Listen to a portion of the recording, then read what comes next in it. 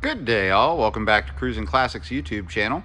Today we have for your viewing pleasure a 1973 Chevrolet Corvette Stingray.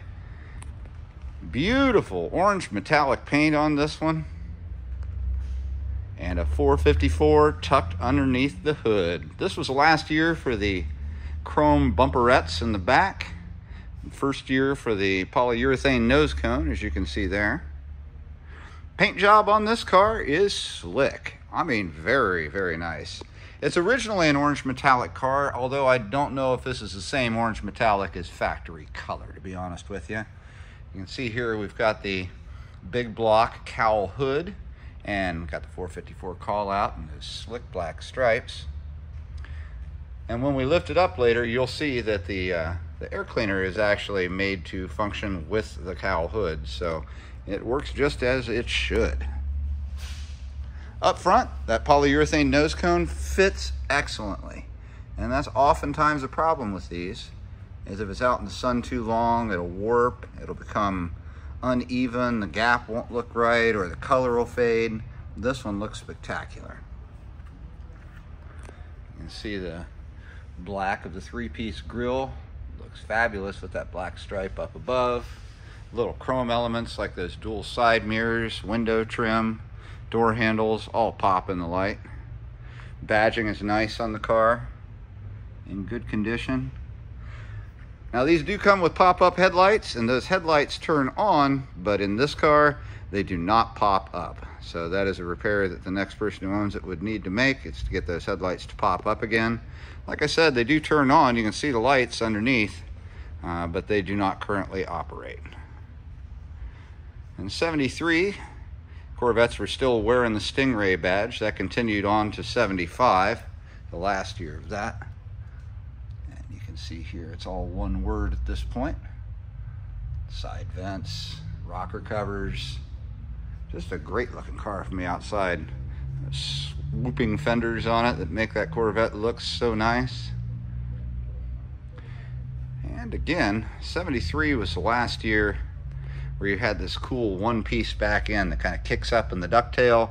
And starting in '74, they chopped it off right here, put a rubber bumper that was two-piece bumper around the back side of it. Not nearly as nice looking. You can see here the T-tops fit very nicely. Nice even line across. Nice even line across. Nice chrome trim on them. And a little more chrome back here in the back with the luggage rack. And the bumperettes. They are gleaming nice. See your reflection in them.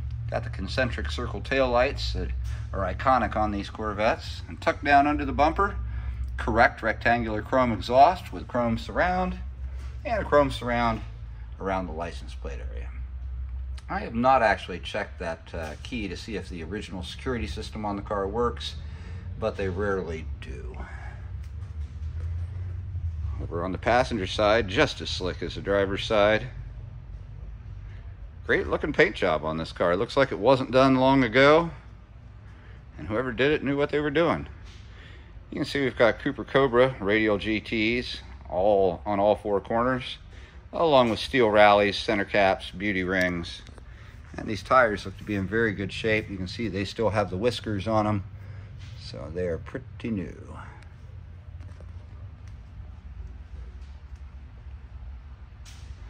This car was born with not only the orange metallic, but also a 454 and that dark saddle interior. So it looks just like it must have when it was factory new, with the exception of that hood and the black stripe there. Now that we're back up front again, I'm going to pause briefly. We're going to get that hood open and check out the engine. We are back with the 1973 Corvette big block. And looking at a nice tidy engine bay. You can see here we have the air cleaner that's specifically designed to go with the cowl hood. And you can see it's an actual cowl hood on this one. Works just as it should. It is a 454, we know that for sure. You got those nice big polished valve covers on there, an aluminum intake, a 4-barrel Holley carb, And lots of times this is missing. It's nice to still see it here. The chrome ignition shield. You can see it is a power brake car, and it is power steering, which is tucked down in there. Let's run over to the other side. I want to show you over here. It does have headers, as you can see, and its sound is fantastic. Up on the front, where the numbers would be, you can see right here, here's the pad, but that pad has been decked. The previous owner told us that this car was at one time the engine was rebuilt, and when they rebuilt it, they decked the heads, and so we lost the numbers off the front. The previous owner did claim that it's the original 454, but it's not something we can prove anymore at this point, unfortunately. This engine is mated up to a 3-speed automatic transmission that would be correct for the time period of the car. And it sounds fabulous when she's running. And you'll get to hear that in just a few minutes. We did check out the rear gear on the car. It is posi traction, and it's 3.0 to 1 ratio. So it'll still tear around, and you can still do a burnout with it, but you can also drive it on the freeway, which is what's important to me. Now looking at the door cards look original, and most of the interior looks original to the car. You'll notice that there's some cracks here, a little chunk missing, there's a piece of trim missing. The door lock knob is missing, but we do have it. It's in a box of parts that come with the car, but it needs a C-clip to get it on there. You can see on both doors that the handles are a little ill-fitting and need to be replaced. I would just put new door cards on the car. These are standard, not L82 door cards, so they're really not all that expensive. And if I were to buy this car myself, I'd put new door panels just on it. Sill plates look nice, inviting you in. And the seats are in good condition. They look original to me. Judging from the patina and the wear on them here, I would say that they are original seats. No rips, no tears, and they are still quite comfortable. You'll see we have the 2-piece seat belts, the shoulder harness part here, and then down here you can see the little clip that the shoulder harness clips onto, so you wind up with a full seat belt. Let's hop on in the car, take a closer look. Again, the interior is original in my opinion. All of it looks original. The carpet looks original. It has some stains, especially if you lift the mat on this side. You can see lots of staining underneath there. If the mat's down, it covers it up, most of it, except for right there. But nothing we can do about that, just needs a new carpet kit. Passenger seat, just as nice or nicer than the driver's seat actually, less checking, a little less age. Passenger door card is in better shape than the driver's. We still have kind of an ill-fitting handle on it, but you can see how the hardware looks there. A little bit of paint issue, like door color paint. You could fix that pretty easily. They sell that product for these. Dash is crack-free, but in the center, right there it is some sort of adhesive stuff. We tried to get it off, but we didn't want to damage the dash in the course of doing so, so we stopped. And again, you can see no cracks, not even on the speaker grates, which is where you'll usually find them first. Steering wheel, OEM, typical. It's got the tilt and telescopic function that you can operate just by turning that little disc. And tilt is right back here, as you can see. Oh, sorry, wrong one. There it is. We've got some add-on pedal covers down here. And those are actually pretty nice, because the pedals on these C3s are pretty small and they're up kind of high. These do enlarge the area for you, and it makes it a little bit easier to push on them. 160 mile an hour speedometer, tachometer that works. The gauge cluster, clock works. All the gauges actually work. Clock's not working right now because we'll need to put in the cutoff key. Underneath the passenger side of the dash, you insert this key, turn it 90 degrees, and it's like an easy disconnect, if you will. It just kills the battery for the whole thing. I think the reason they've done this is, one, for theft purposes, and two, because they have an aftermarket stereo that probably drains the battery. Up here under the dash, you see the wiper switch for the two-speed wipers, which do work. The stereo that they put in is missing knobs. Now you can still turn those knobs, and once we get the car fired up, I will do that and get the stereo on for you so you can see it works, but it needs knobs. The original stereo is in a box and does come with the car. It's just an AM, FM, typical 1973 kind of stereo. Moving down here onto the center console, you can see some light wear, some fading here, but all in all, very nice. I did make mention in the ad that the heat does seem to work. If you just sit in here with the heater turned on, it does warm up, but the blower does not blow. And we don't know why. Whether the blower needs replaced, whether it's a bad switch, we do not know. Moving on up the center console, power window switches, and they do work. And you can see here that there's some holes and a little bit of cracking on top of this panel. And that's because a previous owner had installed a fire extinguisher here, and when it was removed, it left this damage.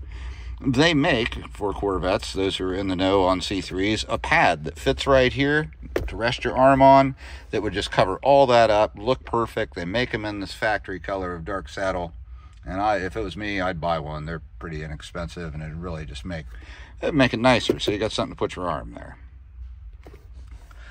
Over here in the glove box area, we've got the original owner's manual for the vehicle and just a tire pressure checker gauge. And actually, that's just a pen. You get a free pen with it. I'm going to go ahead and reach under the passenger side and put a little red thing in there. Our little red key. I normally would just leave it in here and just turn it when I'm through with the car, but I wanted you folks to see it go up in here. Ah, there we go. You see the courtesies just came on. Nice and bright.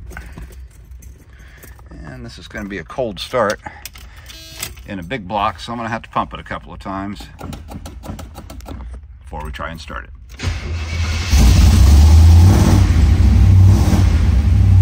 Oh yeah. Rowdy sounding car.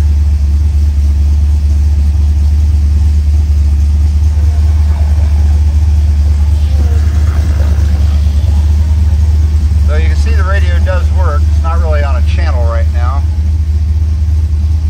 Let's put it on one for you.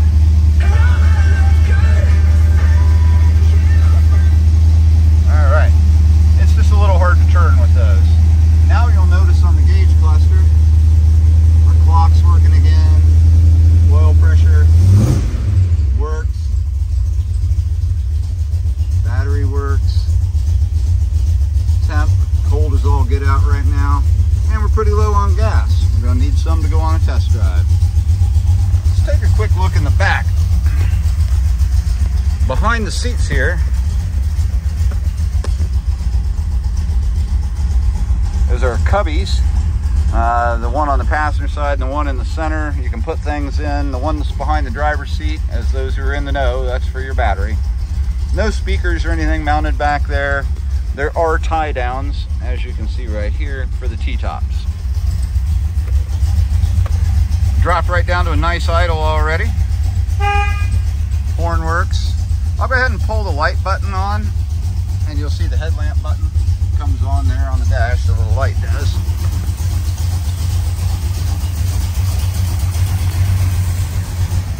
And you can see they're on. They just aren't flipping up. See, that one's on under there too. Common problem with C3 Corvettes. Let's give a listen to that symphony of sound coming out of the tailpipes.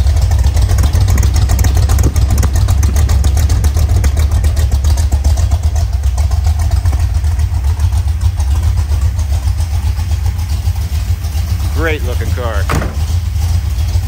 Folks, if you got any questions about this 1973 Corvette, give us a call. Here at Cruisin Classics in Columbus, Ohio, our number is 614-276-7355. You can ask us about how to get financing for it, how to get it transported from our garage to your garage, and any other questions that may arise. Again, we're at Cruisin Classics in Columbus, Ohio, 614-276-7355. We'd appreciate your call. We're the ones with this 73 big block Corvette. We appreciate you joining us today. We'll be back again tomorrow with something else cool.